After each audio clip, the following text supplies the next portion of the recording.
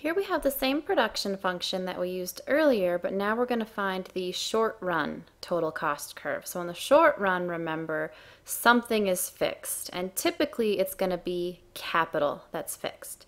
So when we find our short run total cost curve, it's going to be a function of Q, but also K. What we'll need to find then is the input demand curve for labor. Here's my production function, and notice I've put a bar over the K to indicate that capital is fixed. Simply what I need to do here now is just solve this for L.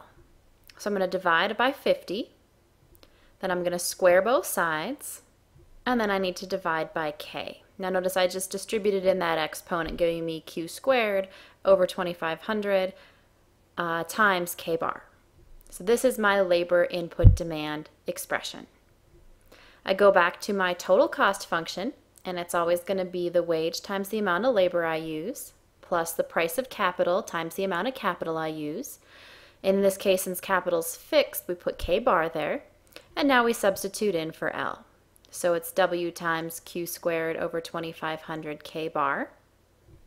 And this is my short run total cost expression. Let's suppose we know the wage is $25 and the rental rate of capital is $100. I can substitute in that information, can do a little bit of simplifying, and I get total cost is Q squared over 100 K bar plus 100 K bar. The first term here, the Q squared over 100 K bar, is my total variable cost. And the second term there is the total fixed cost, because in the short run we can divide our total costs into those two components.